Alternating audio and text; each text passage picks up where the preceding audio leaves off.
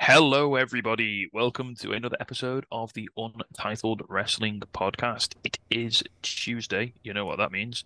That's going to confuse people on YouTube, isn't it? It's it's me, your boy Big Tasty. As always, I'm joined by Jay. How's it going, Jay? I'm okay. And as a special treat, we're joined by Troy. How's it going, Troy? Cold, but good. I was Very gonna say cold. you're very wrapped up warm, Troy. You look like you've been That's in the woods for the afternoon. that's the most clothes I've ever seen you wear. Yeah, I'm genuinely like shocked that hasn't got the sleeves cut off on it. I've actually got not one sleeve but two. There's Fuck another top now. underneath here. What you can't see under that like neckerchief is his top buttons undone. Top two buttons. What you can't see, I'm just in my pants below this shirt. Oh my god, just soaking in a paddling pool of rum. Yes, boy. Sorry to the Right, yeah. We'll pop straight into a bit of wrestling talk, our week of wrestling, because there's a lot of wrestling to talk about this week. I think Jay's seen most of it because you've, by virtue of you now having weekends off, you've become some sort of like pay-per-view watching machine. yeah. I'm trying to think if I did miss anything. I don't think I did. Well, should we start with you, Jay, and start with we'll ease Troy in. Do you want to start with any of the WWE that you saw this weekend? I saw the NXT one, which I don't know if you guys are covering this week, Troy. We'll on probably NXT. give it. Yeah, we'll do something on that as well as this week's episode. I started watching it yesterday. I had a hectic weekend between a couple of birthday parties, but when I got back last night, I started watching Deadlines. I've seen the first match, so the women's Iron Survivor match.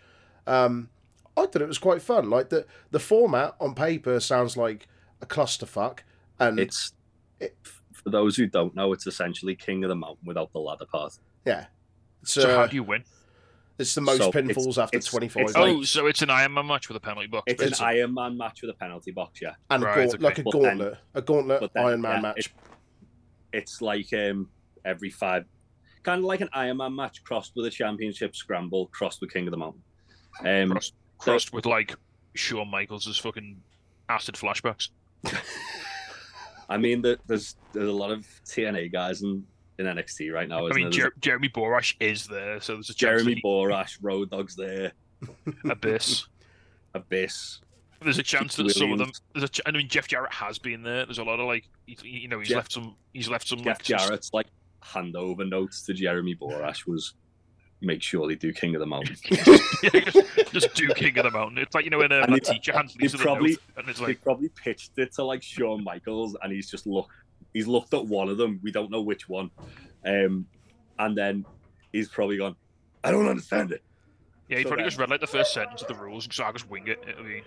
I think I got the gist of it. I think this is kind of what they wanted. He's probably just been like, what? So like me and Brett at Mania 12, just with more pinfalls. Okay. So who was in this NXT Iron Survivor Women's match? And So who won? there was a men's and a women's, wasn't there? The women's was the Yeah, one I that thought- kicked it off. I thought the men's was much better. Yeah. I haven't seen it yet, so The I know the men's winners. So The men's one was really entertaining. The women's one was, I think the problem on the women's one had was that it was obviously like a lot of people who were kind of developed. You could tell were clearly developmental, whereas the men's one was pretty much largely, if not all, guys who were already like readily established. I don't know. And all, Saying that, like the women's one had Zoe Stark in, she's pretty well established. Yeah. Indy and Hartwell, it pretty had well Roxanne established. Perez, Roxanne, yeah. I was thinking more just Kiana James. Yeah. Oh yeah, 100%. Not very good. I agree. And Cora Jade's fine. She did. To be fair, Cora Jade's heel work was pretty good in that match, I thought. Yeah.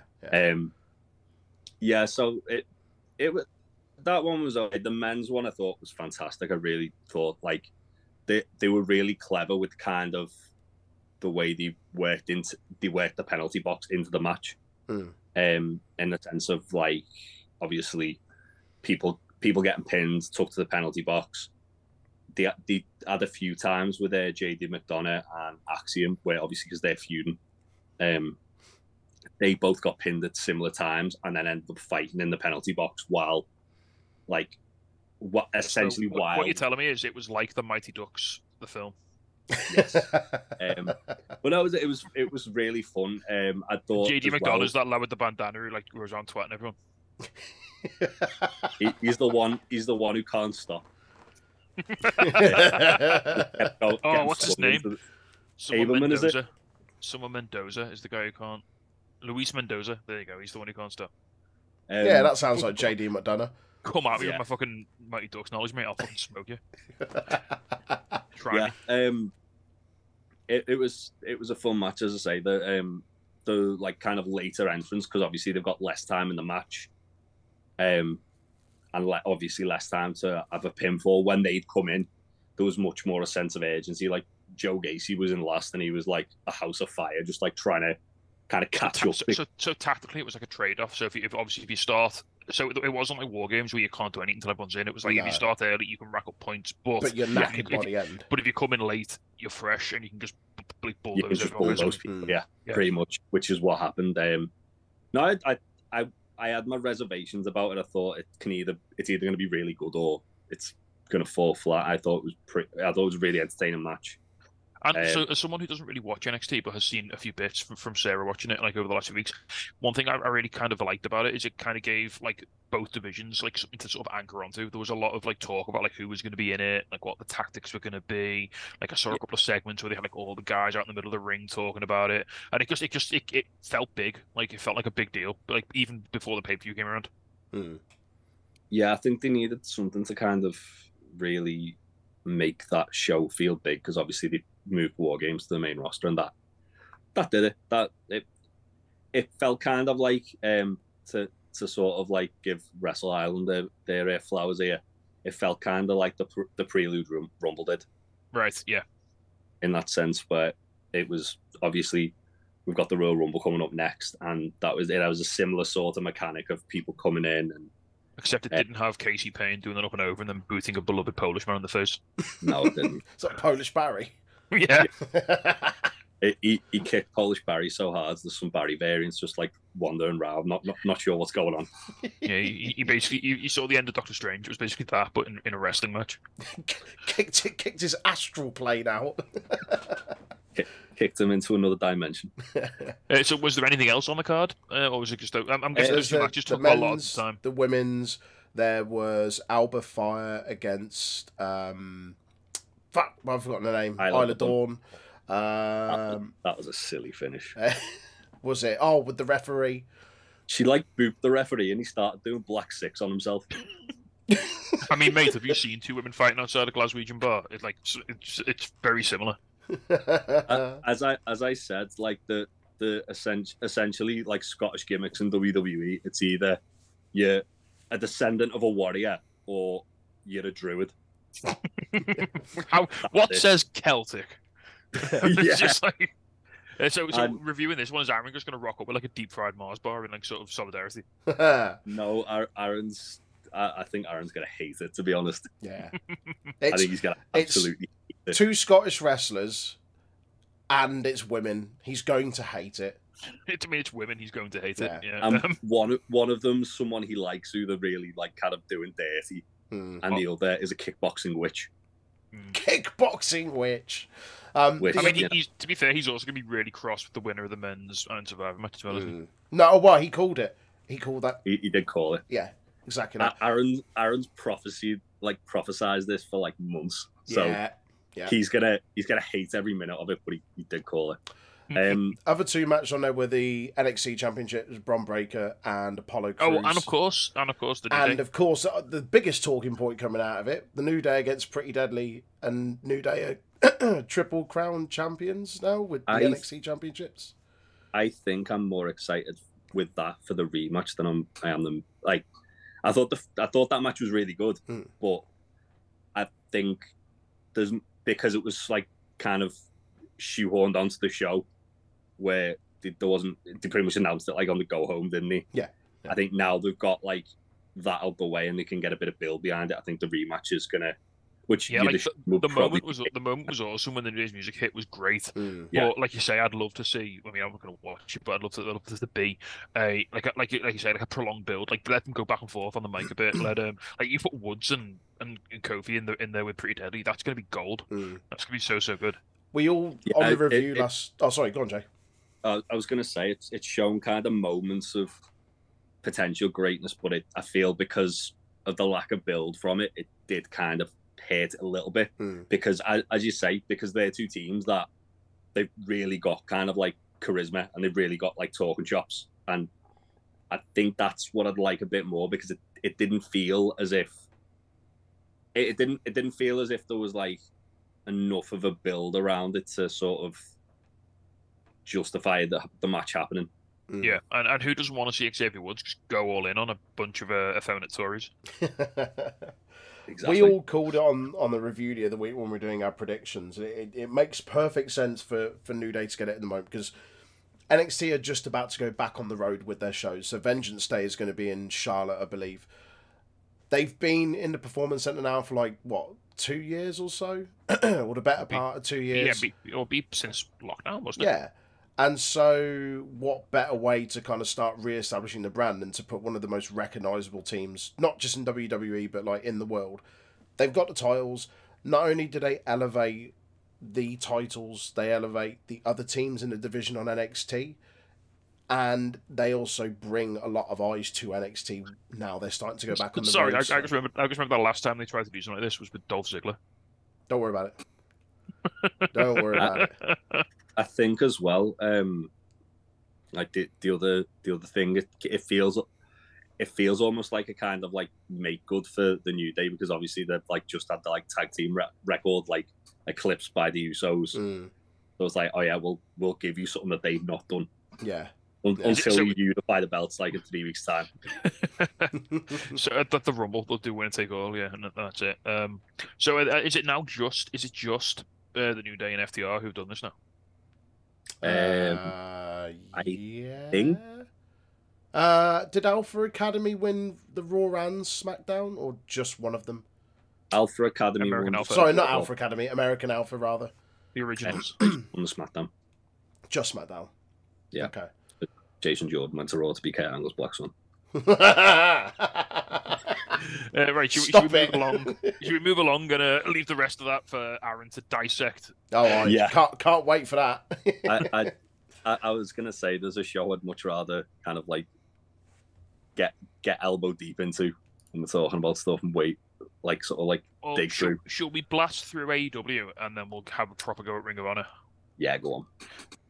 Because there was some bits in AEW that I enjoyed AEW this week. I don't think there was anything like must see. I mean, whoa now. I mean, apart from that promo that you're probably going to talk about. Whoa now. So we started out with the Dynamite Diamond Ring Battle Royal. That was one. It was a really fun match. It was that AEW thing we talked about it last week.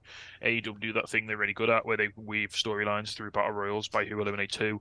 Like they managed to set up like one thing I didn't think I wanted to see until it was Kip Sabian and Goldust are having and Dustin Rhodes are having a feud now out of this, because they eliminated they had interactions. So that was kind of cool. Ricky Starks won.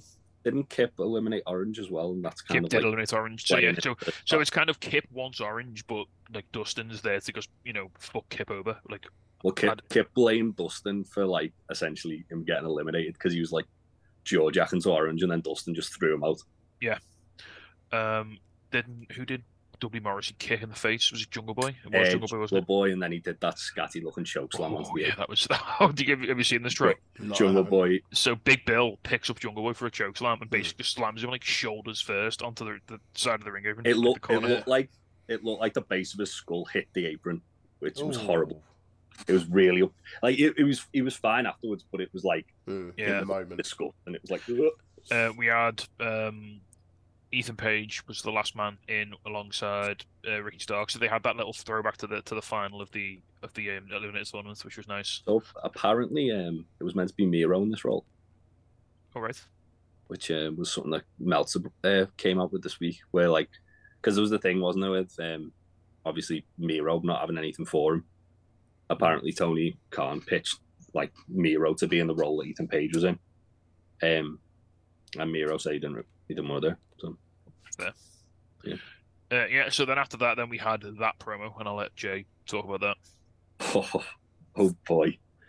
I initially had the absolute fear that they were just going to have MJF come out and just bury the shit out of Starks. First thing he did was call him the Pebble and just like say, oh yeah, you're just like a dollar store rock. And I was just like, oh no, he was called him Dollar Store Dwayne, didn't he, as well? Yeah. And Ricky Starks has just kind of stood there, just taking it in. And I was like, oh God, Ricky, you're going to have to fucking come back with some like nuclear responses here. Otherwise you're fucked. And like Starks just stands there, nodding his head, walks past MJF and like kind of like blasts him with his shoulder as he's walking past, and then gets a mic and just turns around like cold as fucking ice. I thought he was going to take the mic out of his hand. I liked it better that he went and got his own mic. He just like bogged past him and went and got his own.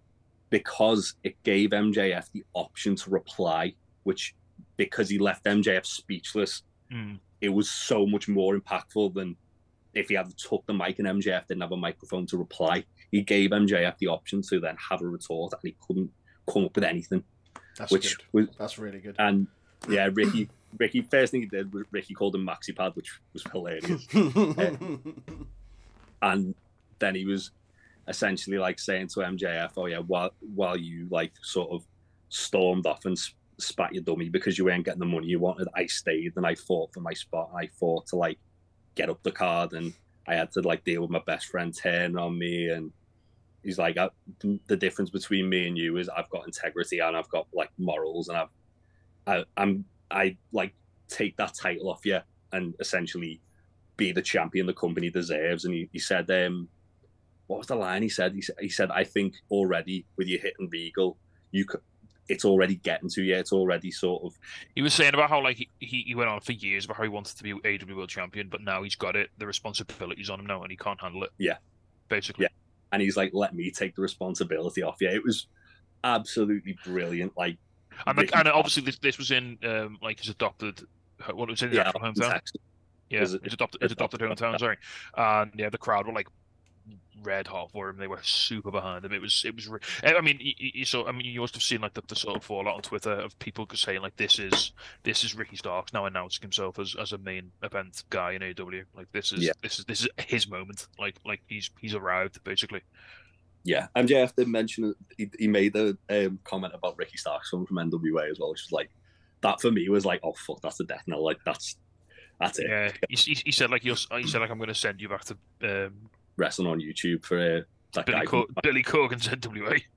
Yeah, and yeah, like everything that MJF said, Ricky had a retort to, and Ricky had like, as I say, it's very rare you see that MJF gets like the better of him in a promo. I think the only other one was the Punk one earlier in the year, where like you see MJF kind of like walking off like with like his sort of tail between his legs, and MJF he had that look on him. Then he kicks Ricky in the balls. And as Ricky goes down, he goes to get the dynamite diamond ring, and as he's about to like line up Ricky to hit with it, Ricky ducks underneath and like murdered him with a spear. Like both of his shoes flew off. It was that good. He fucking quantum leaped into MJF's sternum.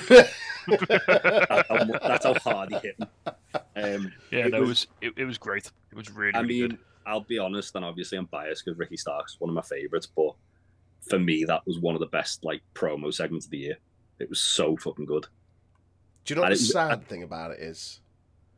Ricky Starks won't win the belt. Not yet. And that's what's sad about it. Because I want to see this, but I want to see it down the line when I know that he's got a chance of winning it. Yeah, but he's got to have this match to make you think that he can hang. You know what I mean? I think even though we know he can. Yeah, but in terms of like, because Ricky Starks has never had like a like main high event. profile, main event spot. So he needs to come close here. Like MJF will do some dickery and like win by like ill means, and then like 6 months down the line he'll have another shot, and it'll be like, oh shit, now he's coming for it. Now he knows, he's smarter now. I think as well, we spoke about this last week, didn't we? Like MJF pretty much in the promo we cut last week sort of paved the way for like 3 guys who. Maybe 4 who are likely to dethrone him. in the sense that he like mentioned Eddie Kingston. He was like, he'll never be a world champion, which means for me, Eddie Kingston's probably going to be the guy who dethrones him. He said Ricky Starks couldn't hang. He said Jungle Boy and Darby Allin couldn't either. And it was basically like everyone he named in that, and Brian Danielson. Yeah. Everyone named in that, it's like, well, that's MJF's like next 6 months of feuds right there. It's nice as well that as MJF moved up to like become world champion, Ricky Starks has kind of replaced him on that like sort of underneath pillar like category. So it used to be MJF, Darby Allin, Jungle Boy, and Sammy Guevara, and now they're talking about Ricky Starks in that same group of people. And well, Sammy Guevara's kind of been shoved off to the side because reasons. Yeah, we always kind of alluded to Ricky as like the fifth pillar as well, didn't we? Like he's the guy, like he's a fucking workhorse.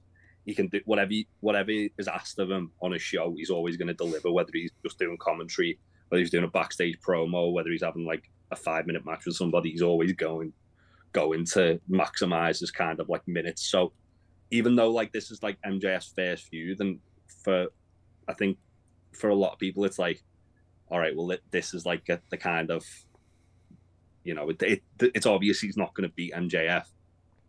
At the same time, it's laying the groundwork for when it comes back round to Ricky, which is what's nice with the kind of. It's just about elevating. It's about making you think you believe that he can do it. Not necessarily him doing it, but you just getting people to associate Ricky Starks with being the main event scene in AEW, and that's what I think this is all about. I feel like it's similar to like with Jurassic Express, where they were getting closer and closer and closer to winning the tag titles to when they finally did, where you didn't see it coming. If they can do that with Ricky Starks winning the world title or even the TNT title, that's already like a cool position for him to be in. And also the most important thing, he's on fucking television. Like he hadn't been on TV properly for ages, except for this tournament. Yeah, because he'd been dealing with injuries. All right, moving on then. We'll blast through the rest because that was sort of like the meat of the thing we really wanted to talk about. Next up, we just got to see Samoa Joe legitimately murder Darby Allin. Yeah. Again, like the moments of this buster onto an upturned skateboard. It was one of the most upsetting things I've ever seen in my life. That makes me warm and fuzzy. Yeah, remember that? That spot that Joe does where he just sort of like walks away as someone jumps off the top rope. Yeah, he did that as Darby went through a suicide dive to the outside, and Darby just like went into the concrete, like back first. I saw that clip. I liked it. There's also like several spots where he just takes Darby up and like slams him into the guardrail like as hard as he can. So yeah, it was if you're a fan of watching Darby Allin get the actual shit beaten out of him, then this match was a really good, really fun one. Joe won obviously because he's going to have that title for a while, I think. Next up, a match this is the only match I didn't really care about. Well, yeah, I mean, Claudio Castagnoli and Wheeler Yuta taking on Jake Hager and Daniel Garcia. There was literally no reason to really care about this match, I don't think. Yeah, it was fine. It was fine, but it did nothing for me. Was it to get a couple of the guys that were on the then subsequent Ring of Honor show on TV the week before it was going to happen? I think so. I think it was I think it was sort of to put over Yuta and Claudio being like mates. It felt like for months they're trying to kind of establish Claudio and Yuta as like a tag team as well as being singles guys. Like they did the stare down with FTR at the end of Death Before Dishonor. They're the only two members of the Blackpool Combat Club who like consistently tag together as well. Yeah. So it feels like they're kind of like just sort of solidifying them as like a tag team, so the Acclaimed have someone else they can beat. They're the nice ones because Moxley and Danielson are a bit weird, aren't they? Like these guys are like they're just sort of they'll tag together. They like each other. Next up, we had Jay Cargill and the Baddies featuring the returning Red Velvet, taking on the team of Sky Blue, Kira Hogan, former Baddie, Madison Rayne. Again, this was fine. Madison Rayne still hasn't quite clicked in AEW, I don't think, but she's getting better. This match was just the Baddies going to work on everyone, and then Jay Cargill came in and got the win on Madison. So yeah, Jade just looks strong again. It's again just a vessel to sort of make Jade look like a badass. It feels like they're trying to sort of like set up Jade versus Kiera.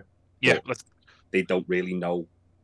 Like they're sort of spinning the wheels because it's obvious it's probably happening at Battle of the Belts. I don't think it'll happen in Winter's Coming now, but no. It just feels like they're sort of spinning the wheels to get there. And that's not a Revolution match, is it? That's like you say, that's got Battle of the Belts written all over it. Yeah. I think Revolution might be Red Velvet versus Jade after the little look they had. Oh, okay. Or if Statlander's fit, maybe if she can come back. Atlanta should have thrown Jade, I think. Especially now, yeah. And then the main event, the Acclaimed v FTR, the rematch, well, the big match. This, unreal. I mean, this was great. So this, I mean, FTR had spoilers. FTR had a hell of a week this week. Spoilers: FTR had 2 fucking like bangers. Yeah. In case you were wondering, in case you had any doubt, this was phenomenal. Really, really fun match. Yeah. Yeah, just really good tag team action, wasn't it? And the Acclaimed, everyone says like, oh, I think people are running out of excuses to sort of explain away why the Acclaimed keep having really good tag team matches. Yeah, it's one of them, isn't it? Like when you think they're like one of those teams from AEW that were just like, there were 2 guys they signed, they threw them in a team, and they were like, we're gonna make these guys all like homegrown team. Like the first time they ever wrestled together was on Dark. It's been like what, 2.5 years they've been tagging now? Yeah. And like 2.5 years teaming with the same person, they're going to get better. As we kind of said, like when they first like sort of started, it was like Bowens and Caster are both good wrestlers. They just need to kind of get a bit more like experience under the belt as a team, which they have done now. Yeah. And the story of this match was very much, I think it's a story we've seen before from FDR. So Cash goes for high risk. He goes for like a springboard and it doesn't work. And then Bowens hits the arrival. Max hits the mic drop and Acclaim pick up the win. Yeah, really, really fun main event. On to Rampage real quick. I can't remember what the middle match was, but the opening match, which was Takeshita versus Jon Moxley, was a fucking banger. It was beautiful. How do you get ratings on Rampage? 2 words: Konosuke Takeshita. Just up to Takeshita going like a murdering spree. There was a lovely moment where like Moxley was like, because Moxley was like, the whole point was like Moxley was like, I'm going to teach you, like this is like Welcome to America, welcome back to AEW, and Moxley's like, I'm going to teach you how we do things here. At one point, Moxley just like open palms slaps Takeshita right across the face, and then Takeshita just slaps him right back. Yeah, so what I really liked about this was obviously the first time they fought, Moxley like bust him open like immediately. Yeah, and like, Takeshita just looked like he was out of his element. And in this one, like about 2 minutes into it, Takeshita like big booted Mox and opened them up. It was just like, oh fuck, here we go.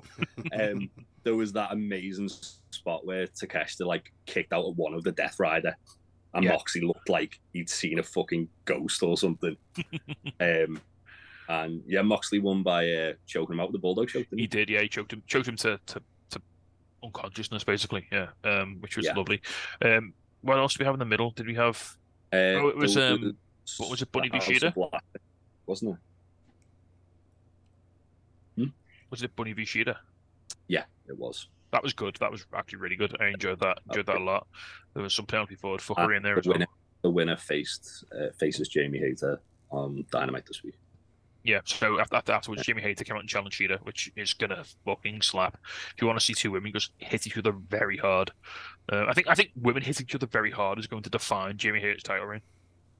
Yeah, Jamie Hayter is going to do for that women's title what Jon Moxley did for the AEW title. Yeah, or what Mira did for the TNT title. Yeah. What was the throwaway match? There was a squash, wasn't there? Athena versus somebody, I think. Oh yeah, she just murdered. There was that bit where she like no sold a roundhouse kick.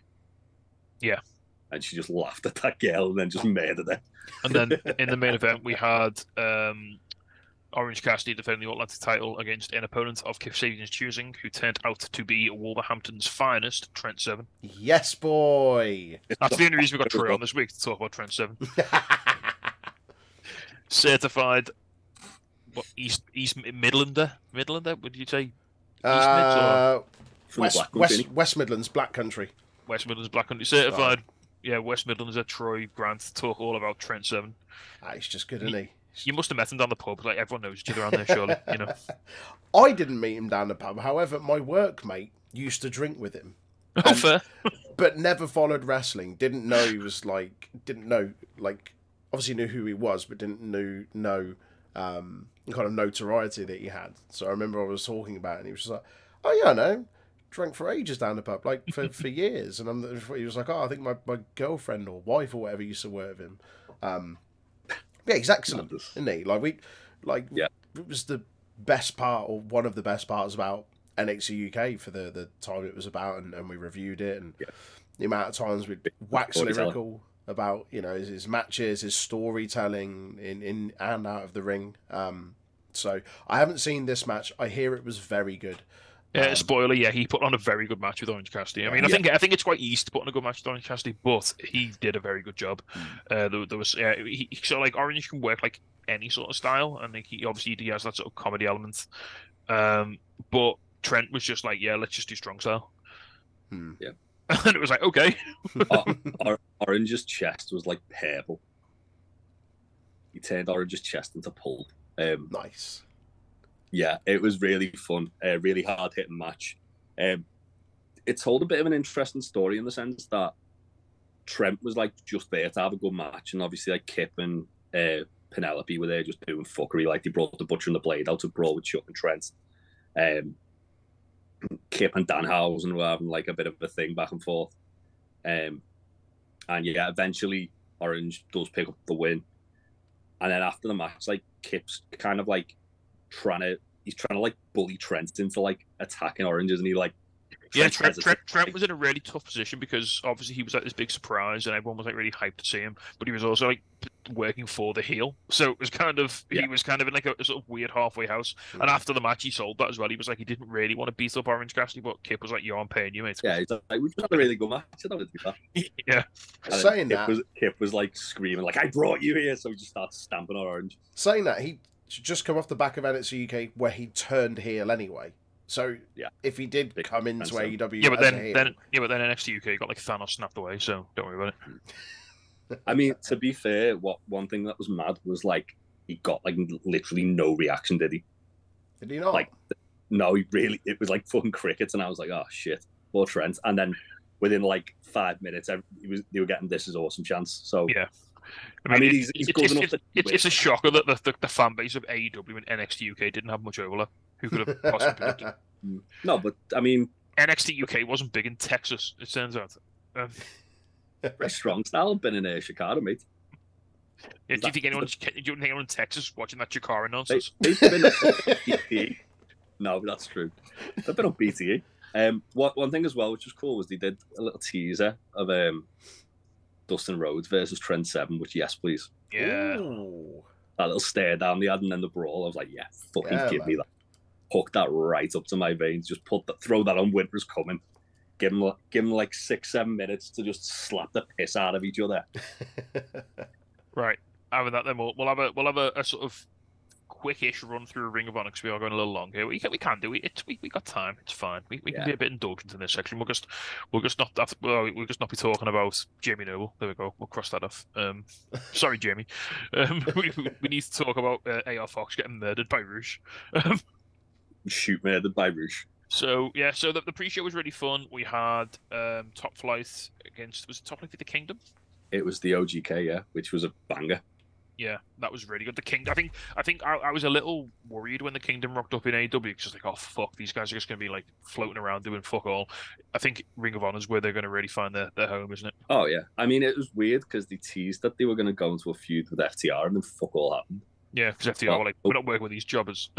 Well, I know that like Dax Harwood in the past has had like heat with Matt Taven, so I think everyone's had heat with Matt Taven, to be fair. Maybe legitimately Dax has gone, fuck that, I'm not working with him. That doesn't work for me, brother. Doesn't work for me, brother. Yeah. So we had that was fun. Willow and Trish Adora was Willow and Trish Adora, that was great. Just a fucking Hossette fight. Yeah, that was lovely. Yeah, what was that move? Trish Adora did something to Willow. It's like it was like a stretch muffler, wasn't it? But she had it held like deadlifted up. Yeah, and Willow won with a doctor bomb that looked like a war crime. Yeah. Oh, I love Willow's doctor bomb. It's so fucking scatty. Yeah. What else do we have? We had there was another match. 2.0 versus Shinobi Strike Squad. Shinobi Shadow Squad. Or Shadow Squad. Yeah. Cheeseburger remains the most over man in Ring of Honor. It's phenomenal, isn't it? He is an enigma. I really, really hope that Cheeseburger shows up at Wrestle Kingdom this year just to get the Cheeseburger pop. Always like lose the shit like it's fucking Kenny Omega coming out whenever he rocks up. Yeah, you got to see Daddy Magic just get like cocaine angry at Cheeseburger, which was When he was screaming, "Shake that man's hand!" that was a treat. I enjoyed that. There was- Also, we got Jeff- to hear 2.0's music, which is one of the best theme tunes in all of wrestling. Yeah, it's like proper like Miami Vice music, isn't it? Yeah, Jeff Cobb versus Mascara Dorado. yeah. Just give Jeff Cobb whatever he asked for, like money wise. Just give him it all. That Just to everything. be fair, the two of them had so much chemistry. Yeah. Like I'd happily watch that again. On commentary, they did a little teaser that For anyone who doesn't know, Mascara Dorado is the former Grand Metalik from WWE. they did a little teaser as well on commentary that we might be getting Jeff Cobb versus Samoa Joe, which fucking hell. Oh God. they said, oh yeah, Jeff Cobb's like one of the best TV champions we've ever had. We'd like to see him versus Samoa Joe. I was like, yeah. You'd have to do that in a room made entirely of concrete. just for like a bunker, just for safety reasons. Battersea Power Station. Do it on like an aircraft carrier in international waters, just so everyone's safe. like a fucking Street Fighter stage. Yeah, but then if Samoa Joe muscle busters Jeff off the ship, we're all fucked because a massive tsunami will come for us. A world-ending tsunami. Yeah, so onto the show proper, and like, so I'm not saying I had high expectations. I really was like not that jazzed for the show because I was in work when it started, and I've been working all weekend, and it started at a weird time. It's an early one, wasn't it? Yeah, but when a show kicks off with AR Fox and Blake Christian versus Roosh and another one of Roosh's brothers who happens to be like a 5-star luchador because he's just I'm guessing he's just got like a clown car of like great wrestling talent in his family. Yeah. Yeah. This is Roosh's brother who isn't Dragon Lee, who is also fucking excellent at wrestling. Who we've actually I think we've actually seen at a Ring of Honor show. No, right. Like years ago. It was either him or the original Mystico, who's the original Sin Cara. Or another, who's also somehow related to Roosh for some reason, probably. No, so Dralistico got Mystico's gimmick when Mystico went to WWE and became Sin Cara. And then Mystico lost. Original Sin Cara got fired and Hunico becomes Sin Cara, who's now Cinta de Oro. And then Dralistico left CMLL and become Dralistico, and then original Mystico became became Mystico 2, I think, or Mystico again. Fuck me, this is where the commentators in AAA take fucking coke, isn't it? But speaking of Mexican wrestling, Roosh thought he was in fucking Arena Mexico, didn't he? When so the match was really fun, and the match was awesome. We'll mention that it was really good. Amazing. AR Fox played Christian because it was just 3 flippy boys and then Roosh just striding around like the God of War, just ending fools. It was great. Roosh was just angry that he couldn't do the flippy stuff, so he was just hitting people really hard. Roosh just spent like a large portion of that match just throwing Blake Christian into things. Yeah. And so the match was kind of weird. Let's not forget as well, Dralistico jackknife powerbombed AR Fox onto the fucking steps. Yeah. Just for reasons. And then he went into like underneath the steps and like just hid in there for a bit, like inside the steps. You could see Roosh just like shouting at him, lift him up, lift him up. Barking orders his brother. So the match was kind of weird. So there was a bit of a botch at the finish. So Dralistico kind of kicked out at like 2.9, and the ref's like, "Oh no, that was definitely 3." Yeah, and AR Fox looked like, "Wait, what?" He was like, "That's a 2," and then the ref was like, "No, you won." He's like, "Oh," and you could see he looked happy but also terrified. Oh shit! And then apparently Roosh just like. Roosh went to business for himself. Well, no, he made like a snap decision that him and Dralistico were going to beat them down to get the heat back. Yeah, because the finish got fucked up. But they basically took a few liberties, I think. Well, Roosh like grabbed the referee by his shirt and like ragged him to the point where he ripped the referee's shirt like right down the middle. And it was lovely, Stephon Smith as well. Was it? I thought it was Mike Posey. Oh, it was Mike Posey. It was Mike Posey. Sorry, yeah, he had the fucking terrible night. We'll talk about that later. Yeah, Jesus Christ. Yeah, and then AR Fox like got thrown into the barricade, and Roosh told like Dralistico to hit him with a chair, and he just launched the chair like into AR Fox's face essentially, and then Roosh turned around and just walloped Blake Christian across the head with a chair. What? Yeah, like unprotected chair shot to the head. He got suspended for it, like naturally. Fucking hell. But it was kind of like, as I say, you thought he was in Arena Mexico. It was like the Mexican mentality of oh shit, we need to get our heat back because like Roosh and LFI are essentially being like primed up to be like the top heels of Ring of Honor, and then yeah, that didn't happen. And then everybody got suspended. Yeah, Roosh is like we say it every week. Roosh is batshit crazy. Like he's a fucking lunatic. Really? Like he's awesome. He's like one of like legit one of my favorite wrestlers in AEW. But he's just like nutcase. He's just a murderer.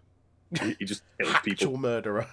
Yeah, like he had a match with Hangman. It was just him and Hangman seeing who could hit each other harder. And like he just like at one point just like booted him as hard as he could in the face. Jeez. He's awesome. You'd like him, Troy. Yeah. Right. Like so moving on. Then we had the women's match. We had Athena defeated Mercedes Martinez in a really fun match. It's just So again, good. this is a very hard hitting pay per view. A lot of matches because people just smacking each other real hard. This was really good fun. Athena won, so that gives Athena something to do now, which is great. I'm really excited to see where she goes as Ring of Honor Women's Champion. Yeah, there was that really cool bit as well where Athena pulled like the turnbuckle cover off, and like as the referee was kind of like dealing with something, I think Mercedes was going for something, wasn't she? And Athena like pushed her, so the back of her head hit the turnbuckle, and then she just like hit the O-face to pick up the win. Yeah. Yeah, I'd love to see these two have a rematch. They had so much good, like such a good match. A match that I wasn't all that excited for, but I ended up enjoying more than most of the matches on this card. Swerve Not Glory taking on Shane Taylor Promotions. False accusations. This was excellent. You had two hoppers in there, and you're saying you weren't fucking excited for it. No, it was like, I didn't really know what was going on. There was no like sort of stakes behind it or anything, and like Swerve and Keith Lee are kind of in that weird place, aren't they? But anytime that Shane Taylor goes for a crossbody off the top rope and Keith Lee just catches him. Yeah. Shane Taylor's a big fucking lad. There he is. He's bigger than Keith. Yeah. What I really liked about this was because obviously it didn't really have much build. I knew that Shane Taylor and Keith Lee used to be the Pretty Boy Killers in Ring of Honor, and obviously Keith Lee got signed, so they like lost the tag title shot. But I didn't know how much like there was kind of actual sort of animosity behind the scenes about it. Oh, is there? And I think credit to Ian Riccoboni and Caprice Coleman for like sort of like painting that picture, and also for like the crowd were obviously aware of it because they're both Texas guys, right. And it was in Texas, so like they worked like indies around there as well, so there was the knowledge of it, and credit to like the way the match was built, where every time Keith and Shane got like in the ring from across from one another, like Keith Lee was kind of like playing almost a heel, like he was tagging out because like everyone wanted to just see Shane Taylor murder Keith. Oh shit. Also, JD Griffey is fucking awesome. More of him, please. He really impressed me. Yeah, he was very in a match where it was like two big boys and Swerve, and he was the other guy. He really stood out like quite a lot in a good way. And, like he really. And his whole gimmick is like MMA fighter. Yeah. So it was like, nice. it was like while like he had Swerve like just being a horrible bastard. Yeah, JD Griffey just like wrapping around him like a fucking sloth trying to choke him out. It was kind of like a fascinating combination of people. So you had obviously Shane Taylor and Swerve and Keith Lee, who are big boys, big power guys. Swerve's got that sort of like really low center of gravity when the way he moves and the way he sort of strikes and attacks. And then JD Griffey's just this like big wiry like limbs everywhere sort of guy who just like grapples everyone. And it was really cool to see these four guys going at it. It was great. It was a great contrast of styles. And at the end of the match, a bit of a sort of they try to Swerve walks out on Keith Lee and like abandons him, and he's like, you're gonna get beat now, and then Keith Lee's like, nah, fuck that. And just BBC's JD Griffey for the win. he used JD Griffey as a weapon against Shane Taylor first, and then just did a fucking murder on JD Griffey. So that was fun. Swerve Not Glory will split up now. Yeah, I think that might be the final nail in the coffin for Swerve Not Glory, if we're being honest. Next up then, the Embassy, which is Brian Cage, Khan, and your nutrition partner, Troy, Toa Leona. They did Peacock Murder, which made me a very sad boy. Yeah.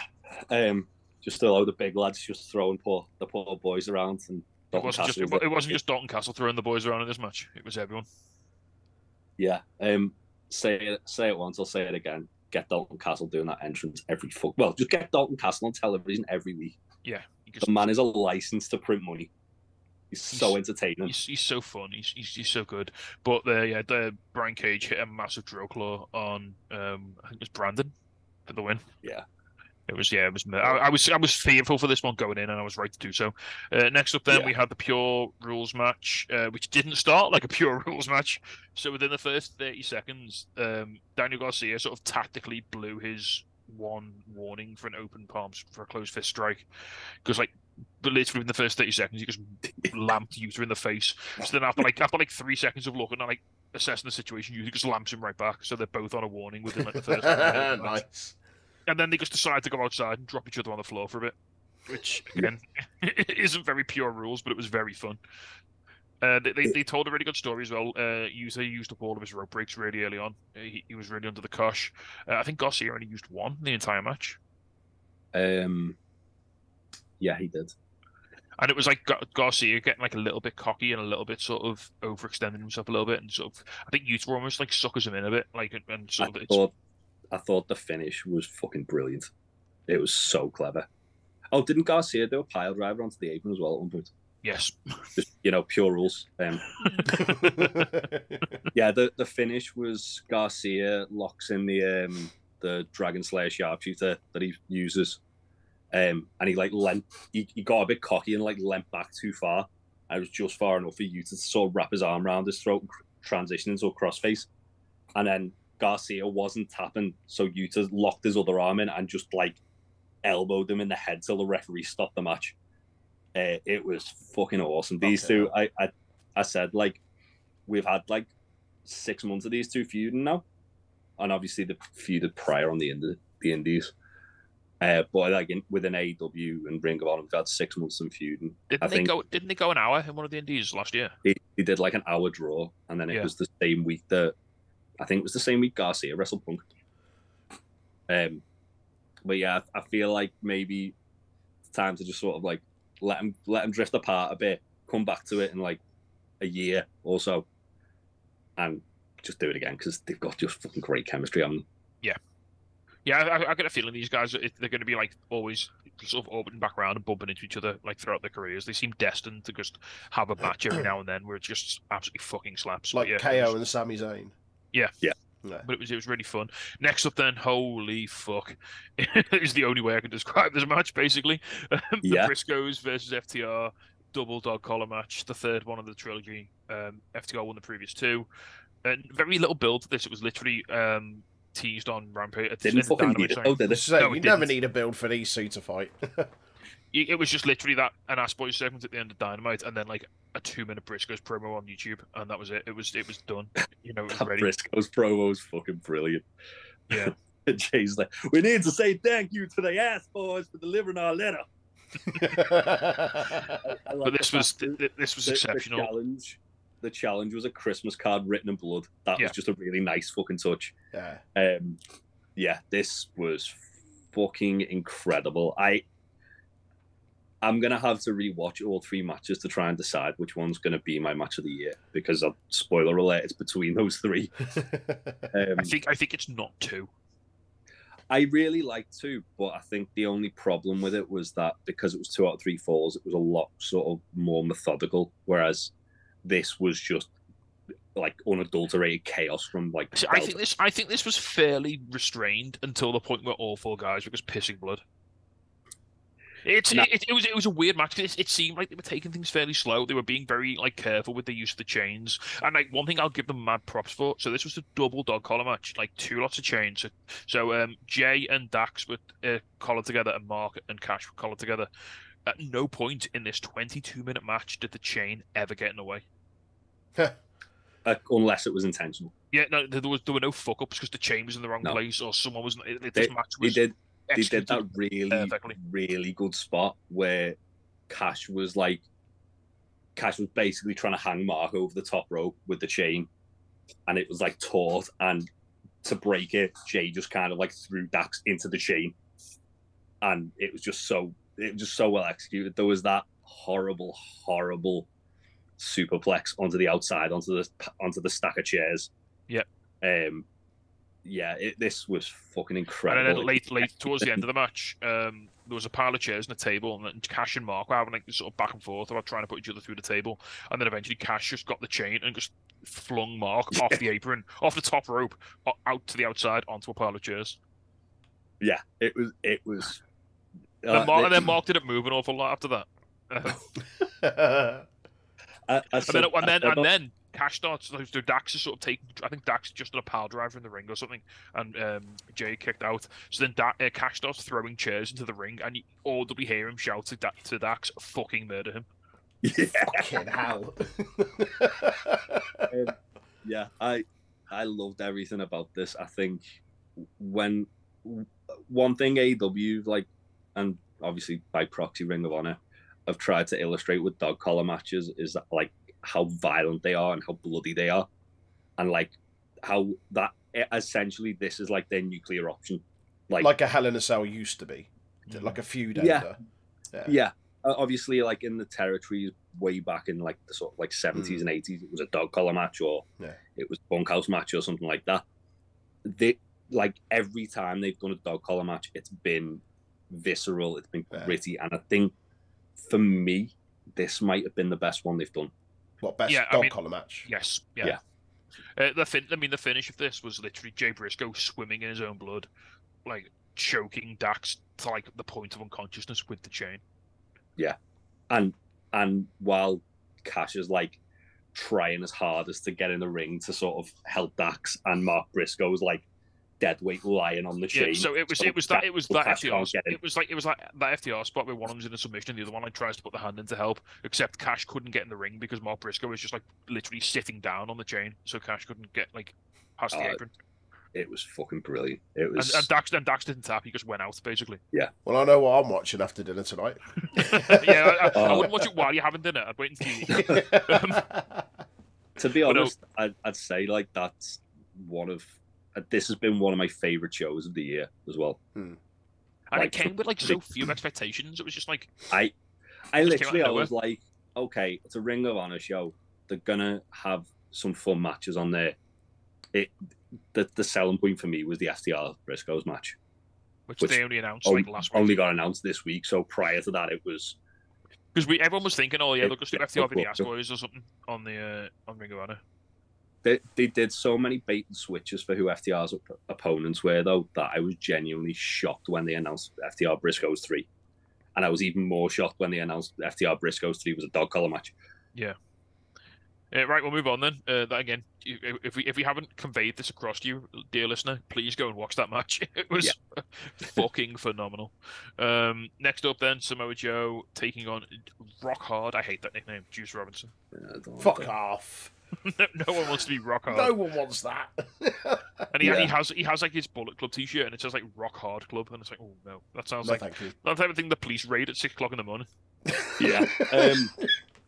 This was really good though. I feel like everything after that FTR and Briscoe's match not suffered, but I mean, yeah, this kind of it was back to follow. Dead. It was fine, but it kind of felt like I'd been sent off to die this match, and it was like, oh fuck, how do you? I mean, Juice must have been thinking like, how the fuck are we going to follow that? I think they had a really fun match. Though. It was an excellent match. Really it was a lot better than. I mean, it wasn't Juice's match against Hangman wasn't bad. It just didn't get any reaction, and this got a lot more. I think because Samoa Joe is that kind of guy. He's got enough cred, hasn't he, Joe, with the Ring of Honor crowd, that anything he does to anyone and anyone does to him will get a reaction because Joe is Ring of Honor. Yeah, absolutely. So I think Joe was the right guy to send out that match because people were exhausted, understandably, but you can still get up for Samoa Joe in a Ring of Honor ring. Yeah, that's it. And the finish as well was fucking awesome, where Joe like hung him up on the top rope, and then like they were sort of like struggling, weren't they? So Joe was trying to like get him up for the muscle buster. And Juice was like fight with everything he had, and then Joe just like lifted him up like a child, and it's like, yeah, you're dead. Yeah, so poor Tony Storm, just to find a new husband. Yeah, Yeah, and then the final match, the main event, Chris Jericho versus Claudio Castagnoli for the Ring of Honor World Title. If Claudio loses, he must join the Jericho Appreciation Society. And Daddy Magic said earlier he had another purple hat like Jake Hager's. When he does join Jericho Appreciation Society, he has to be in a tag team with Hager called Hat Trick, Fuck. Yeah. and he has to wear the purple hat. They said they trademarked the name for it as well. Yeah. Oh yeah, we had that awesome like brawl with Top Flight in a 2.0 as well, didn't we? Oh yeah, they just had a big fight as well. Yeah. Yeah. But Daddy Magic shouted at Darius, "You want to take a swing at me?" And Dante just come from the background and jawed him. That was right before that was so. Then that was interrupted by Yuta coming out. Wasn't it? That was just before the Yuta Garcia match. Yeah, yeah. I mean, this match was really fun. Jericho and Claudio got the chemistry, haven't they? Like their first match was really good. They were both really good in that four-way match, the Full Gear, which was excellent. And this match had a very, I would say, I would say shocking finish. It was different. I know it's been divisive on like the internet. I really liked it. Brilliant. I thought it was fucking excellent. Do you know? Have you seen this, Troy? Do you know how this match ended? I will be watching it. So earlier in the match, Claudio goes for the giant swing, which is obviously Claudio's big fan favorite move. And as he's doing it the first time, Jericho manages to reverse it into the walls of Jericho. Yeah, he just hooks the legs. He's going around. It's great. Right. So then later on in the match, Jericho hits him with a baseball bat. Claudio kicks out of the baseball bat shot. Big crowd pop, and then he locks in the giant swing. He does 31 rotations. Fucking hell. Of the giant swing, and then on the 31st rotation, on commentary, he was in it for 37 seconds. Yeah, and on the 31st rotation, Jericho taps out in the giant swing. Oh shit! Oh, okay, that's different. Yeah. It was incredible. It was really I don't dislike it. It's just yeah. Jericho was like sort of like flailing his arms out the whole time, wasn't he? As well, like he really sold it well. Nice. Yeah. They had a really good match. Like that, as we said, these two have got like amazing chemistry together. I'd like to see a third match just because the one-on-one. Right, we'll wrap it up there then, because we're going real long on that. So there's a lot of wrestling. Just quick before we go to the next. Didn't mention, just to jump in, there was only one title that didn't change hands on that show. Yeah, that was the TV title. Everything else was a title change. No way that is. Big reset. Samoa Joe's the king of TV. Correct. As you were, Ben. Ain't no one taking that title off Joe. Before we go on to the next tell Samoa Joe he can't fucking keep that title. You're gonna tell Samoa Joe he's got to lose to the guy that Kevin Owens murdered on his debut in NXT. Yeah, true. CJ Parker. No, Samoa Joe murdered in his debut in NXT. Kevin Owens. Yeah. Right. Before we move on to the next section, Jay, quickly, marks out of 10 for Death for Dishonor. Let's try final battle. I'd give it a solid 8. I think I'd go 8.5. It was a solid show. I feel like I'd mark it down for the finish to the opening match, but I think everything on the pre-show was really fun. My only negatives were the finish of the first match and Dalton Castle lost. So yeah, and also like I think the placement of FTR and Briscoes should have been at the end. So Chris Jericho getting main event flashbacks. Yeah, nothing should. Yeah, you think he would have fucking come from WrestleMania 18? Chris Jericho's like, "Oh God, it's happening again." Yeah. Oh God, it's another Rock Hogan shit. But, right. I thought it was a really good show, and every Ring of Honor show this year has been very good. Yeah. Right, we'll move on. We'll have a quick break then before we move on to some news. If you're on Jack's Radio, and if you're not on Jack's Radio, you should be listening to us on Jack's Radio because you get some banging tunes to go along with your wrestling. We'll have some Ghost, some Run the Jewels, and some Linkin Park to take you into part 2. Okay, and we're back. Right, we're going to bring you some quick fire wrestling news, and luckily there's very little to talk about this week in terms of wrestling news.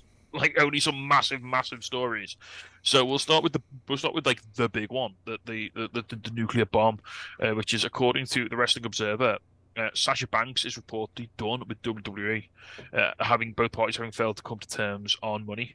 Obviously, Sasha Banks is set to appear at Wrestle Kingdom 17 in Tokyo next month. It is believed her contract runs until the end of the year, until January. However, it is not known whether WWE have the ability to, or if they will extend her contract and put a freeze on it because she hasn't been like when people are injured, basically. So it's a lot of. I mean, this is going to be one of like the biggest talking points of the next sort of 30 odd days. Isn't it? Like, where's she going to show up? Is she done? No one knows anything for sure. Like, there's so many. Based on things that she said, I feel like that maybe it's a contract actually expiring, not not like as in they've already tacked on the time. Right, okay. Because she's done the thing, and where she's trademarked all these new names and all this new bits and bobs. I remember a couple of like news sources put out closer to the time that her contract was due to expire, like July, August sort of time. Well, it was reported in summer that she wasn't taking bookings until January, and that was a date that's been set in stone for some time now. Yeah, and I doubt, based on like what happened with like Pac, for example, where he walked out and then he just like went, "All right, you got 18 months, see ya." I doubt like the start of Triple H is kind of like run of like being the kind of like top dog in WWE. I doubt he wants that kind of negative press where someone's like, "Look, we want to leave," and he's going, "Nah, you're all right."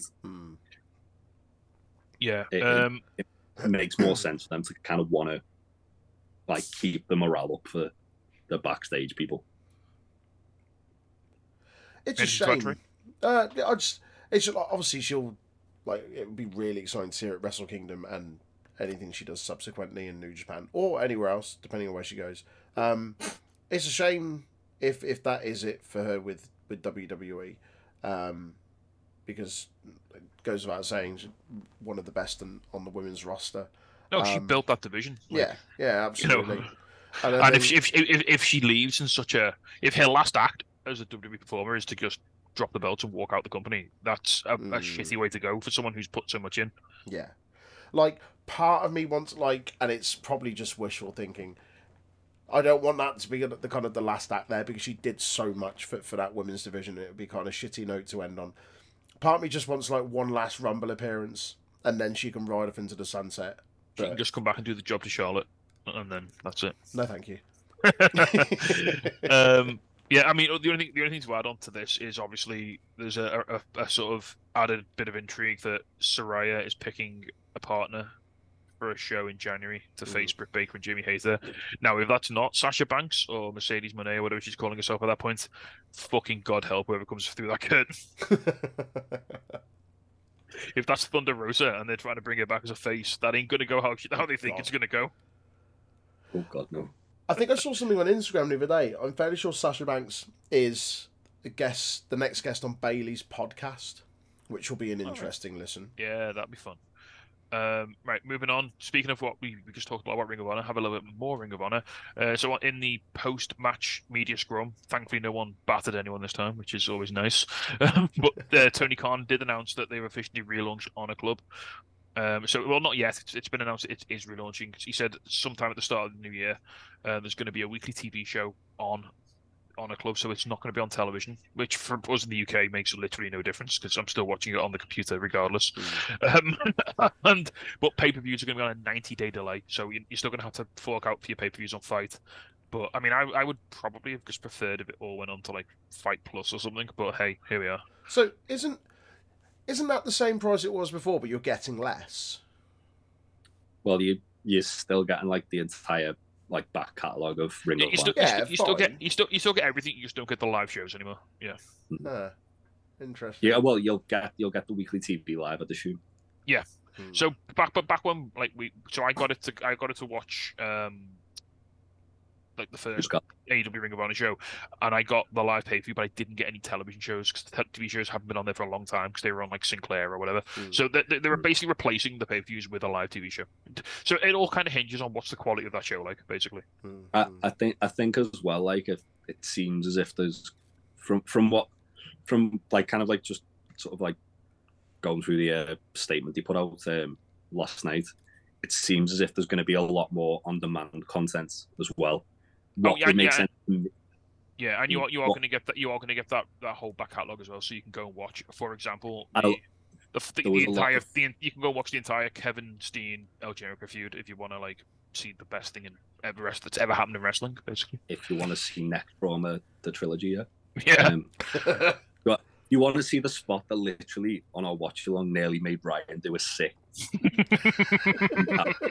And I sent him other subsequent gifts from that feud, and he's just been really upset with me.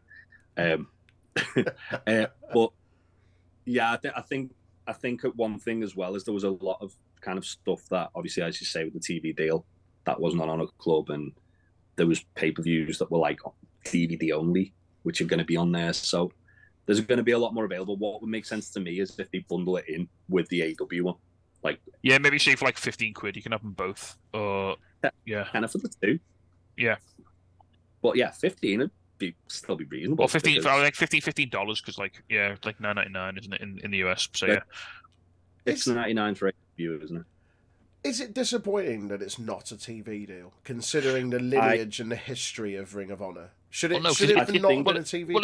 It's never really been on like mainstream television in the States. It was on HDNet and then it was on Sinclair Broadcasting. Now they're not. As someone who is only like sort of tangentially aware of US television, I'd never heard of any of those things till I heard about Ring of Honor. Right. So it's not. It's like saying why isn't that show that was on Bravo not on ITV? Yeah. And as I said, for people like me and you and Jay in the UK, it makes no odds. We're going to be watching it through Fight or something anyway, aren't we? Yeah. So, you know. Ring of Honor's weekly TV show was free on YouTube when, like, during the pandemic and prior to that anyway. Okay. It was free on Fight and free on YouTube, I think. Or like they had like the highlights on YouTube. I'm just shocked that they've taken this opportunity to put it online and they've still kept them separate. I thought Ring of Honor would have come back when an AW network launched.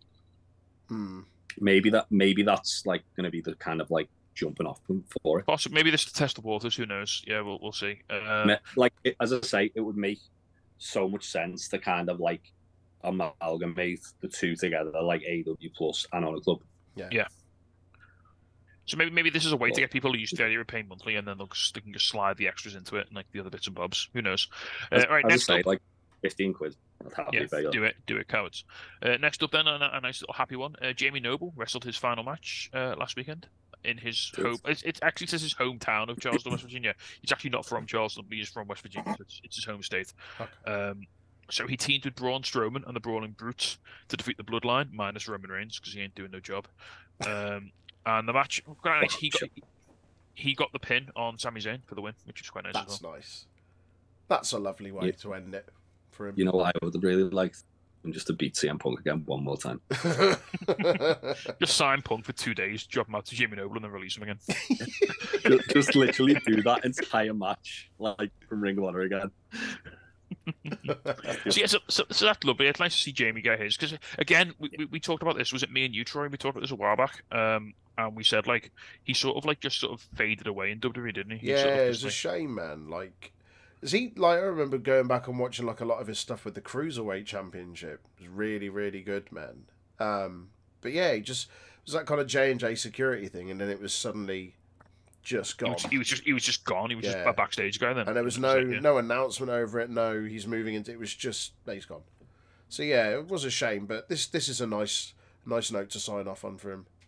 Yeah.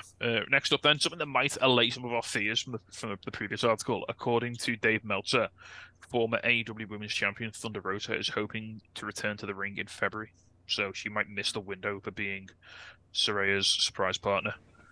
I mean, she's been out with backing since August, so she's been out a fair while. Obviously, they just officially stripped her of the women's title a few weeks back. It's been interesting. She put a picture up on Instagram of her lifting weights, and she's just started doing some like weight training, sort of building her strength back up. And she claims to be ready for a quote big 2023. So it remains to be seen. Yeah. I mean, this is such a weird one, isn't it? Because like, is one part of a big 2023. Jamie hates a clothesline her into oblivion. But it's gonna be such an odd one because like since she's been gone, like fan sort of opinion on her has somewhat soured a bit. I think it's weird, isn't it? Because like she like announced that like she wasn't going to be at All Out on like the Go Home episode of Dynamite, which was weird because it was, as I made like the joke of like, she lost a smile.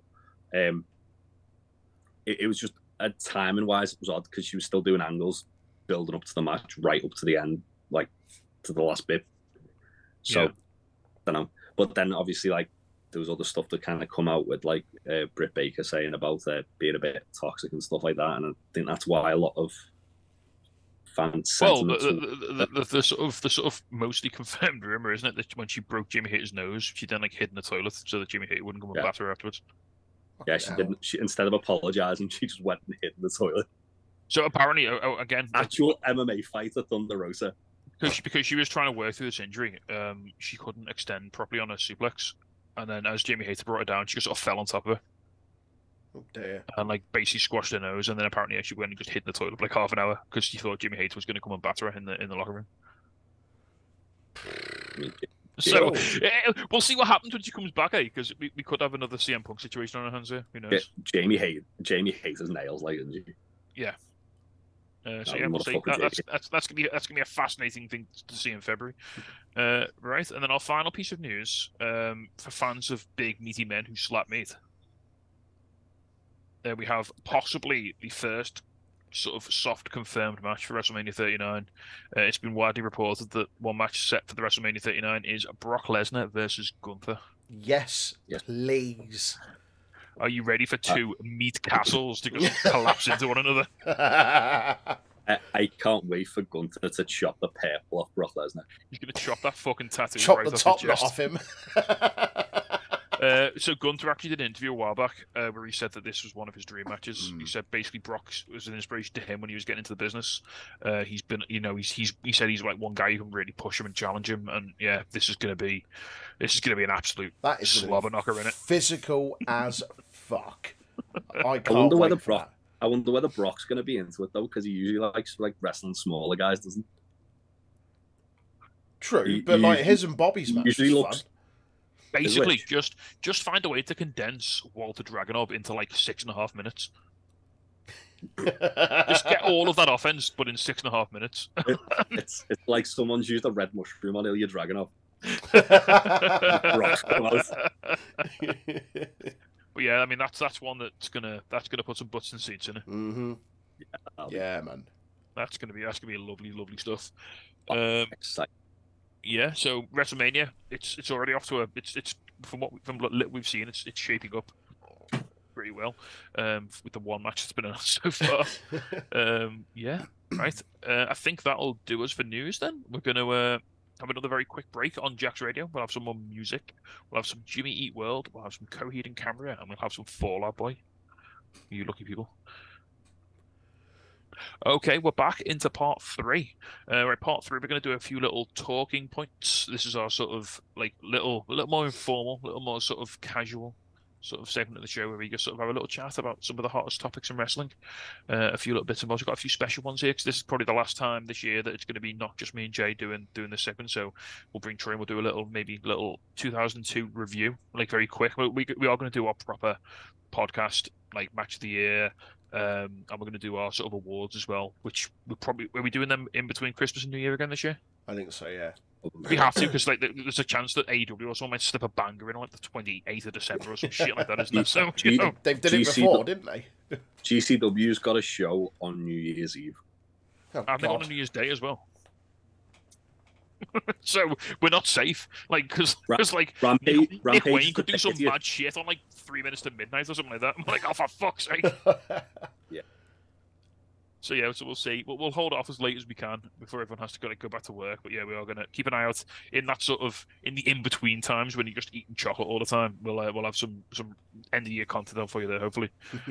We'll also be eating chocolate. I've got like a full ton of Cadbury's Heroes that I'm just going to fucking dive into. It's going to be great. Yes, boy. Right, so, talking point number 1. I mean, I know this has been a Ring of Honor heavy podcast this week. Apologies if you don't give a fuck about Ring of Honor, but we will not talk about it as much next week. I can promise you that. First you know the way AEW kind of interjected Ring of Honor into the program for about 3 months. Yeah, we're just doing all of that, but in one episode. Yeah. So, first question, first talking point: with Ring of Honor getting a weekly TV show, should Tony Khan hand over the book, and if so, to whom? Yes, to me. Yes. We don't want Lufter Underground. Lufter Underground. So basically, Ring of Honor is now sort of, as Tony Khan himself has said, it's separating itself away from AEW now. It's not going to have as much Ring of Honor on AEW. It's becoming kind of its own entity. should Tony Khan basically not book it because he does so much anyway? Yes. He said he's going to, hasn't he? Well, I'd we should have it. I'd quite like to see. If anyone says Maybe- delirious, they're going in the waiting room. Right? If anyone says delirious, they're going into the waiting room. I'd quite like to see them have like a sort of like booking committee with some of the ex-Ring of Honor guys they've got there, like BJ Whitmer, Christopher Daniels, Jerry Lynn. So I had one Yeah. name on my mind, and it was Jerry Lynn. Jerry Lynn as well, exactly the same. Yeah. Like if they had like a committee, maybe I'd throw Samoa Joe in there just for the lulz. What do you want Samoa Joe to just Kevin Nash book his Ring of Honor TV title ring? Kevin Nash booked that he gets all the belts. I'm totally pleased with this. So the plan is I beat Claudio in 45 seconds, right? Yeah. And then I just have a 3-year title reign, then retire. I mean, It's just like- the other person, obviously, he's very fucking busy, but that would be quite good to book it. Would be Excalibur. Just turn Ring of Honor into PWG. yeah, just do a mystery They vortex fucking every year. do That'd be it. great. Get PWG on Honor Club, you cowards. Can I throw out a wild card? And if I mean, I'm talking like a worst case scenario, not a worst case scenario for like what would happen, but if a worst case scenario comes to light and someone can't wrestle again, Adam Cole. Yeah. Shout. Yeah. If he is in the point where he's out long term, or he can't go anymore, or he has to step away from the in ring part of the business, I would love him to have still have some input. You know, I mean, I'm sure he would much prefer to wrestle, but I think if he steps away from like the ring, he's probably going to become like a full-time streamer. he's just going to become like the world's first professional Super Mario RPG player. Yeah. I love that. So when all like the when all the brawl out stuff was happening, like at that time, Adam Cole was live on stream playing Super Mario RPG, and he was just there in chat, like he was just asking chat, like, so chat, how do I find out how many frog coins I've got? Like CM Punk in the books, and like fucking webbing each other all over Chicago. Yeah. Has anyone said Nigel McGuinness yet? No, but that's also a very good Also show. a good shout. Just get anyone who wrestled in Ring of Honor in like the early 2000s, basically, and just bring them in.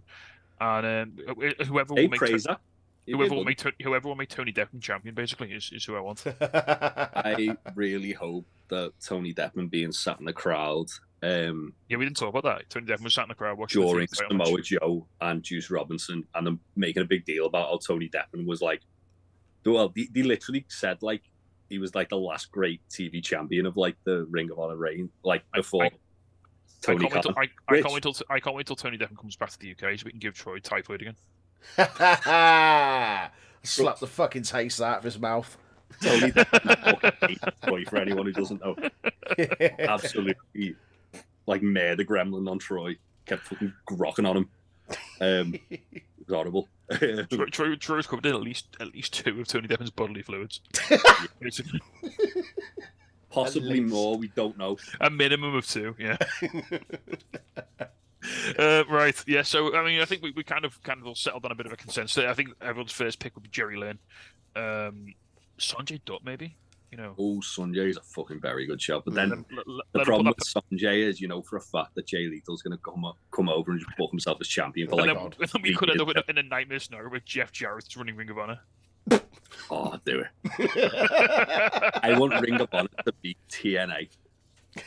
It just becomes like 2009 TNA. I want reverse battle royals. I want the fucking cage match where you've got to handcuff people to the cage. I want. Like, hang on, why is Jeff Jarrett fighting Kurt Angle again for the custody of Kurt's children? I want Elevation X. I want King of the Mountain. I want all that good stuff. Oh my god, no! We've just saved Ring of Honor. Maybe we don't want to kill it again. What else did they have that was fucking batshit crazy? Electrified steel cage. They had the blindfold match. They had the fish market street fight. They had the blindfold steel cage match. They had the match of 10,000 tacks. Yeah, because Monsters Ball. Just do Monsters Ball. That was good. Everyone liked Monsters Ball. It was fun. Everyone does like Monsters Ball. Or Full Metal Mayhem because it's just TLC. Oh my god, I'm still gutted. Like, there was meant to be a match in TNA back in like 2011, and it was the Motor City Machine Guns versus the Hardys versus what were the Young Bucks in basically a TLC match. And so, like, Nice. and people got injured and it ended up like not happening. Ended up being like a different match. It was like, fuck, that was the one that got away. That was the one Yeah, match man. we never got that never The, happened. And that would have been so good. the Young Bucks ended up getting cougared by fucking Tara. Oh God, don't remind me. Generation Me, fucking So bad. sad times. I'm gonna go a little cry after this now. Thanks, shit. Right, Thanks we'll a move on lot, then. Tasty's crying. We'll put Ring of Honor. We'll put Ring of Honor to one side, just like Tony Khan probably should have done about 6 weeks ago.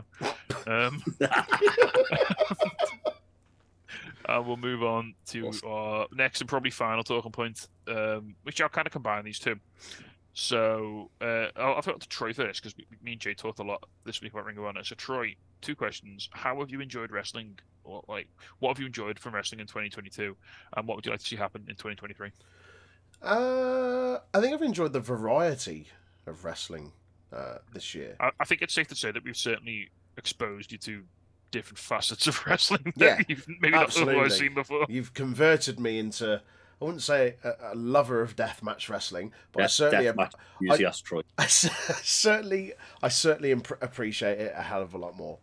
I heard the rumor you went down to Fargo Village and hit someone with a light tube the other week, just because you had the itch for it. Can neither confirm nor deny.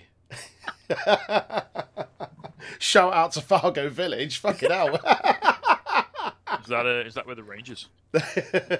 Nah, it's the other side of town, mate. Troy just bleeding all over the fucking tat in the range.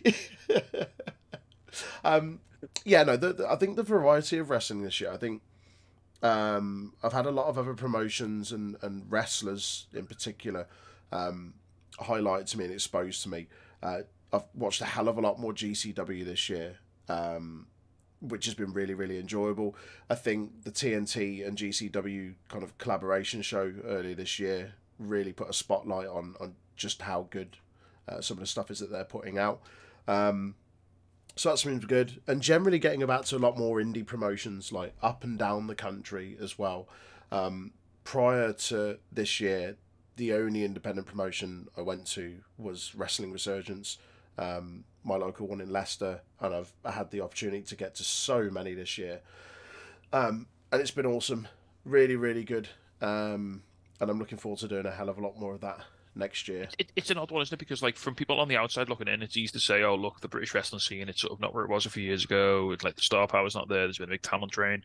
But if you look a little deeper and if you scratch behind the surface, like it's actually in quite rude health. Mm-hmm. There's all right. There aren't like as many Rampage Browns or Trent Sevens knocking around at the way like 3 or 4 years ago. But the next generation's right there, and like your next favorite wrestler is just there waiting for you to discover them. Yeah, absolutely. The answer is take me first because takeness is greatness. Yeah, like it's mad this year. Like I managed to get to so much like indie and kind of mainstream stuff. Like I didn't think I'd ever get to see a New Japan show, but I went to 2 days of it in London this year. And It's the Aussie Open fight, FTR. Got to see Aussie Open against. Spoiler alert! It's within my match of the year category. That's an absolute shocker, mate. I can't believe you said that. But yeah, it's been really, really good to be exposed to just how much wrestling is out there, and also specific wrestlers that I just was not aware of or had heard and never watched. But to do like the podcast of like guys like you that have known about these people for a hell of a lot longer than me, and for you to kind of recommend this person, this tag team, that show, that particular match. So yeah, just having my eyes open to it. And if I can sort of use this as a way to sort of plug our community, this is what's been so beautiful to see, not just like for yourself, but for me and for everyone.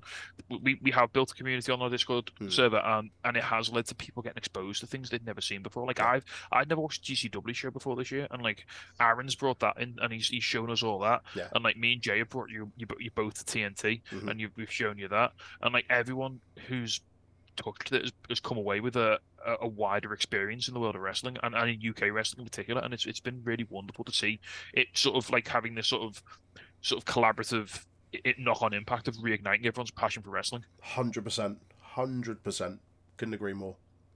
And so just to finish us off, anything you want to see in 2023, particularly anything you want, it could be anything as simple as, do you want to see more of a certain type of thing? Do you want to see someone in particular win a certain belt? Anything? Oh God, that's a big old question. I'd just It's like very open. It is very open. I'd just like to keep seeing more wrestling generally. I want to see an AEW show over here. That's likely to. Well, it is going to happen. It's confirmed. They just haven't told us what the fucking thing is yet. But yeah. I'm looking forward to getting to that when it happens. In terms of what Ricky Starks, all of the belts. That's a common thing, isn't it? That's a meme. That's a thing. I pitched the team of Ricky Starks and Dalton Castle just to like get everyone drowned and drip a little bit. That'd be nice. What about Ricky Starks and Pretty Deadly doing Absolutely Deadly? Well, I don't think Pretty Deadly will even WWE anytime soon, mate. That's a shame. Oh, I mean, it's not they've got jobs, but you know. Well, yeah, shut up. You know what I mean. Also, the idea of Ricky Starks and Dalton Castle matching jumpsuits. Yes. Matching purple jumpsuits with like little gold chains hanging off them. Just trying to out peacock each other. Oh, mate. The strutting alone of that people like in frenzies. Oh my god! And I think other things we've got to come next year, like you've got Cody's going to come back at some point. I mean, it feels like that was like we've only scratched the surface of what Cody can do on his return to WWE. Within WWE, I really want to see Cody win the Rumble. Like I think it's. Do you think we're nailed on for a Cody Rhodes world title run next year? Yeah, I do. Apparently the working plan, which obviously hasn't been confirmed, but it's kind of been alluded to by a few like wrestling sources, is or wrestling news sources, I should say. I don't have any sources. Just mustard in me cupboard. But right, everyone, thank you for joining us. No. the kind of thing that's been alluded to is that Roman's going to wrestle 2 nights. He's going to defend the title on one night, and then he's going to wrestle Dwayne on the other. I really like the idea that he beats The Rock on the first night, like, and then in his arrogance, he agrees to fight Cody on the second night, and Cody takes the title off him.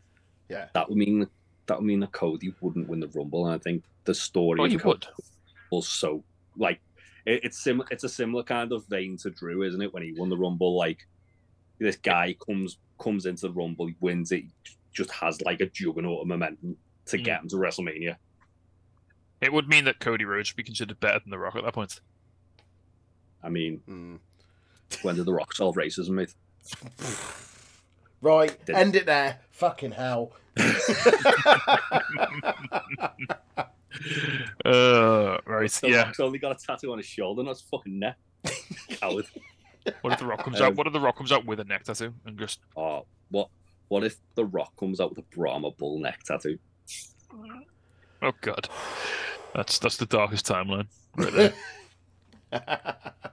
Or what if Cody comes out with it like similar to the Brahma bull, but just his logo with like smoke coming out the eyes or something? It's like an entire sleeve, but it's just that neck tattoo logo just stretched over its entire arm, like when you resize a picture. He comes back and the big like purple bit that was on his arm from him not doing a bloodletting is just like a United States flag. It's all like pixelated because he's like stretched it too far and it's like gone all down his arm. Because he's got too swole. Just stop. Right, on that note, I think we are going to leave it there, everybody. Like I said, me and Jay are gonna. I'm kind of writing you off here, Troy. Like you've been like going off a William Regal style injury angle, but you never know. We might find. I mean, I'm just assuming you're going to be mad busy for the next few weeks because it's Christmas, but we'll try and get you back on. We'll try and get Aaron on at some point, but he doesn't. He's like he only does what he's contracted to do, doesn't he? He won't go on the serious podcast. Just like chatting shit on a Wednesday. Aaron did the news once. I got a nosebleed, so yeah, we can't do like 7 things not to put inside yourself on this podcast. So number 1, a potato. Number 2, a hairbrush. He doesn't like it, does he? So well, what we'll do is we'll get Aaron on and we'll get him to rank like the top like 5 deep kissing in wrestling moments for the year. No, thank you. Best kiss. Number 1, Effie and Junkasai. Best kiss - consensual. Best kiss - other. Right, on that note, we will call it a day. Troy, thank you very much for joining us today, mate. Really appreciate it. And an experienced voice and a little bit of reprieve from the mind fuckery that is the NXT podcast. If you do like fever dreams and weird Scottish things, go and check out the NXT podcast, which is on our feed. It's Troy. It's normally Joe from Damn It Vince podcast, who's, no matter what you can say about Joe, he's game for a laugh, and he's up for anything. Yeah. He's like if Bob Mortimer was from Manchester. Yeah. And Aaron is the sort of nightmare ringleader. Yeah, so do check that out if you like your podcast a little more terrifying, like on a more cerebrally destructive level. We will, of course, be back next week for more of the slightly more sensible bits of news and everything that you've come to know and love. Yeah. Gentlemen, thank you very much for your time this evening. Thank you for joining us, everyone listening at home. Stay safe, take care, and as always, enjoy your wrestling. Goodbye. Bye.